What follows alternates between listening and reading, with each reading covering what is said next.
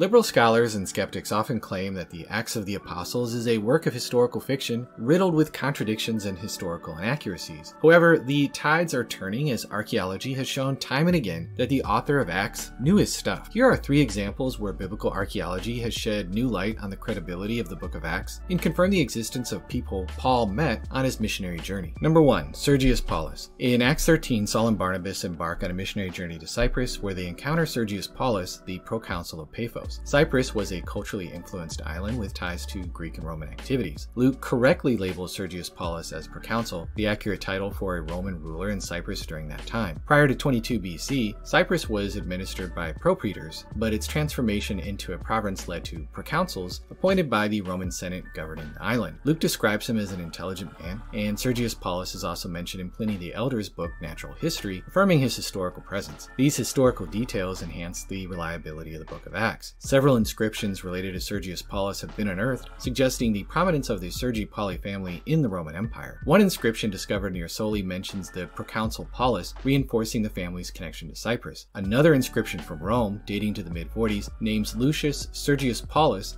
as the curator of the Tiber River under Emperor Claudius. Furthermore, various inscriptions, including one featuring a L. Sergius Paulus, have been found near Pisidian Antioch. These inscriptions lend historical support to the existence of the Sergius Paulus family and potentially reference the very figure mentioned in the Bible. Number 2. The Gallio Inscription. During his second missionary journey, the Apostle Paul spent about a year and a half in Corinth. In Acts 18:2, it's mentioned that during the time when Gallio served as proconsul in Achaia, the Jews brought Paul before the tribunal. The Gallio inscription, also known as the Delphi inscription, consists of 9 fragments found in Delphi, Greece. It was written by Emperor Claudius and mentions Junius Gallio, my friend and proconsul, indicating Gallio's role in guarding the cult of Apollo at Delphi. The inscription date falls between January and August 8052, during Claudius's 26th imperial acclamation. Historians tell us that proconsuls typically started their 1-year terms on May 1st. Therefore, Gallio served as proconsul of Achaia from May 1st, 8051 to the end of April 8052. With this information, we can pinpoint when Paul was in Corinth, he faced Jews and appeared before Gallio's tribunal during the middle of 8051. The Gallio inscription provides a crucial fixed marker for dating Paul's ministry and early church history. Number 3. The Erastus Inscription. This might seem like a side journey, but let's check out Paul's first letter to the Corinthians, which he wrote around 52 to 53 AD while he was in Ephesus, located in Asia Minor, which is in modern-day Turkey. We are certain about Paul's location because he sends his greetings from Aquila and Priscilla in 1 Corinthians 16:19. He had met them in Corinth as mentioned in Acts 18:1 and journeyed with them as far as Ephesus as noted in Acts 18:26. Additionally, Paul hints at his plan to stay in Ephesus until Pentecost in 1 Corinthians 16:8. Keep in mind that Ephesus and Corinth are on the opposite sides of the Aegean Sea. Now, consider these two passages from 1 Corinthians. 1 Corinthians 4:17 says, "That is why I sent you, Timothy." 1 Corinthians 16:10 says, "When Timothy comes." From these verses, it's evident that Timothy had been dispatched by the time of Paul's writing. However, Paul expected his letter to reach Corinth before Timothy did. Given the geographical proximity of Ephesus to Achaia, where Corinth is located, it's reasonable to assume that Paul sent his letter directly from Ephesus to Corinth by boat. Therefore, Timothy must have taken a more indirect overland route to Corinth than the letter. Turning our attention to Acts 19:21 through 22, which describes Paul's stay at Ephesus, we find this.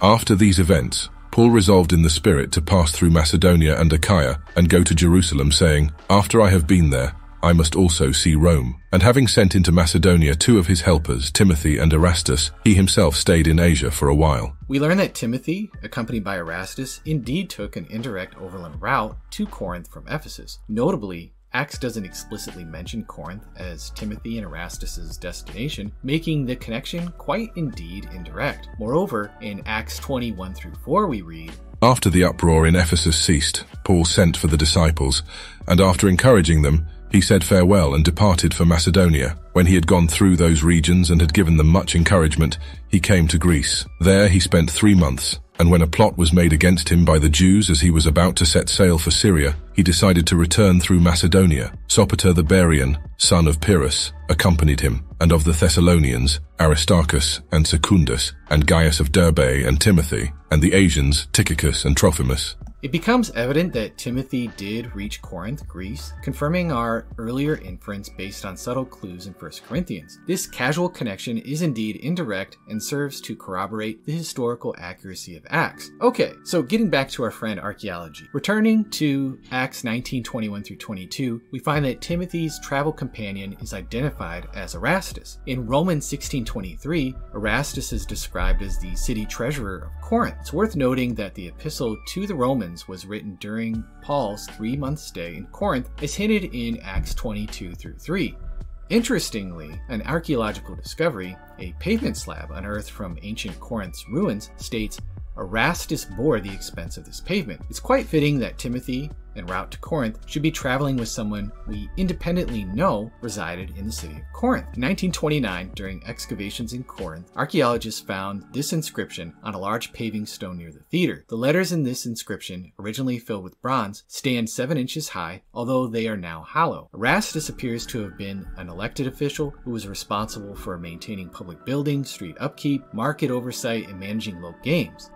It's highly probable, though not 100% certain, that this discovery is indeed Paul's Erastus. Now, you might encounter skeptics who downplay the significance of a first-century author like Luke accurately describing his world. They say, hey, just because future archaeologists find landmarks in New York City doesn't mean that Spider-Man is real. But here's the thing, Luke's accuracy isn't about superhero fantasies, it's about historical precision. Back in Luke's time, they didn't have the luxury of Googling or using Wikipedia. Picture this, writing about places, politics, obscure facts, all without modern resources. It's not an easy thing to do. However, Acts gets difficult things correct. Colin Hemmer, a classical historian, meticulously outlines 84 historically verified, challenging details that Luke gets spot on in Acts 13-28. Luke probably didn't travel to all of these places or chat with the folks who had been there just to spin some fake story. Let's also remember, Luke wasn't crafting historical fiction. That genre didn't even exist in his time. If you want to see the difference, just flip through apocryphal books like the Acts of Paul and Thecla or the Acts of Thomas. They barely touch on real places, real people, or delve into those nitty-gritty details that make Luke's work so impressive. These apocryphal works are certainly not being vindicated by archaeology. And no, Christian apologists aren't asserting that just because Luke got all of these facts correct, all the miracles in the book of Acts are automatically true. It's a bit more nuanced than that. If Luke is careful, honest, and faithful to the facts, then what he's reporting ultimately traces back to what the eyewitnesses claim. And these eyewitnesses weren't describing everyday occurrences, they were talking about significant miracles. Namely one, Jesus being alive again, eating broiled fish in their presence, and allowing them to see his hands and feet. Let's face it, making up such a claim to a hostile audience wouldn't be a smart move unless you're aiming to get yourself in serious trouble. So there you have it. These are 3 remarkable archaeological discoveries that affirm the historicity of Acts, dispelling notions of it being mere fiction.